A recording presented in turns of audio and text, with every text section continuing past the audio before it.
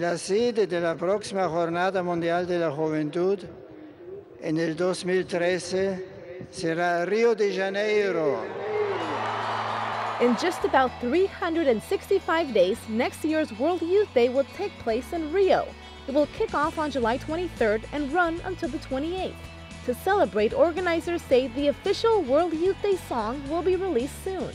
For now, what's already planned is the so-called Mission Week, where pilgrims will experience the church in Brazil by staying with local families as they prepare for the Pope's arrival. The locations where the main events will take place have already been released. For example, in Brazil's Copacabana Beach, a welcoming mass will be celebrated, and Benedict XVI will lead the Stations of the Cross. In fact, one of the stations will take place in the slums of the area. Then, at the Santa Cruz Air Base, which is west of Rio, a vigil and mass will take place to close the gathering. There, at least 2 million people are expected. The Archbishop of Rio, Ornai Hoa Tempesta, has invited the Pope to visit the famous statue of Christ the Redeemer.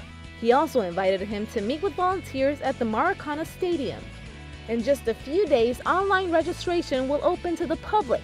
And with that, the final program of World Youth Day 2013 will be released. This will be the second World Youth Day to be held in Latin America.